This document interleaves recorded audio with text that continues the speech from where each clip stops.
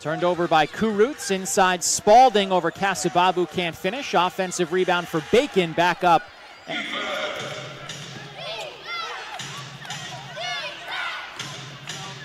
Bacon bullies his way inside through Anderson. Definitely frustrated with his stroke, and so far here tonight, you can see back-to-back air balls there from long range from Rhodey, a guy who shot it so well at the NBA level.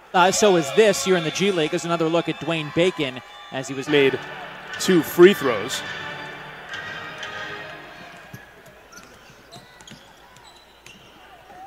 Dwayne Bacon off the window. It over to Simmons.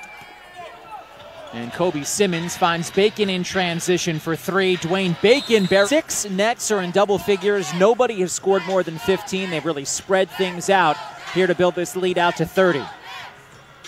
Jonathan Kasababu, 15 points and 10 rebounds tonight, as Bacon's floater goes off, glided by Spalding.